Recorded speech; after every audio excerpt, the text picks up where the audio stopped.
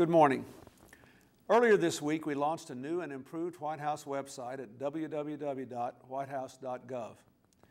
Today, I want to talk a little about the website and about our other efforts to use technology to bring government closer to the people. I'm proud to have been the president who brought the White House into the digital age. When I became president, there were just 50 websites on the World Wide Web. Now there are 17 million and almost 50 million households online in the United States alone. It was just 6 years ago that we launched the very first White House website. Our website now has more than 9,000 pages of information, and that's not counting the archives. We've redesigned and updated it to keep pace with its growth and the rapid changes in technology. The new and improved White House website is another important step in our efforts to make government high-speed, high-tech, and user-friendly. We're bringing information that matters into people's homes, policy papers, the Citizen's Handbook, links to federal agencies. We've also made it easier to find the features that visitors use most, like emailing the White House, taking an online tour, or finding special activities for kids. And we've made the website a permanent part of the Executive Office of the President, so that future presidents will be able to change it to suit their needs as easily as they can change the furniture here in the Oval Office. Under the leadership of Vice President Gore, we've used information technology to bring government closer to citizens in many ways.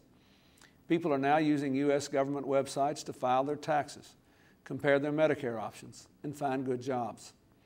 They're tapping into the latest health research, browsing the vast collections of the Library of Congress, and following along with NASA's missions in outer space. And we're in the process of creating a single, customer-focused website, www.firstgov.gov, where Americans can find every online resource offered by the federal government. But we must do more to ensure that the benefits of the information revolution flow to every American. That means working to close the digital divide, to put computers in every classroom, to train our teachers to make the most of them. We must also pay attention to the issues of computer security and the privacy of our records on computers, so that the newest technology doesn't undermine our oldest values. 81 years ago this week, Woodrow Wilson became the very first president to communicate by radio.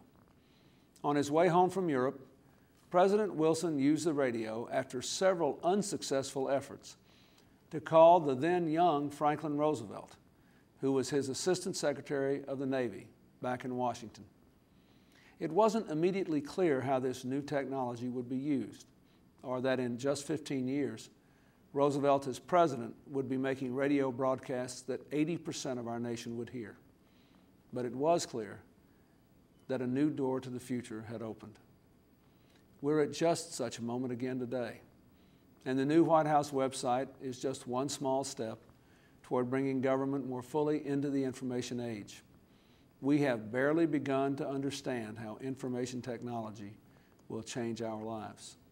But those of us in government have a responsibility to use these new tools to expand the reach of democracy and give more people a chance to live their dreams. I'll see you online at whitehouse.gov, and thanks for logging on.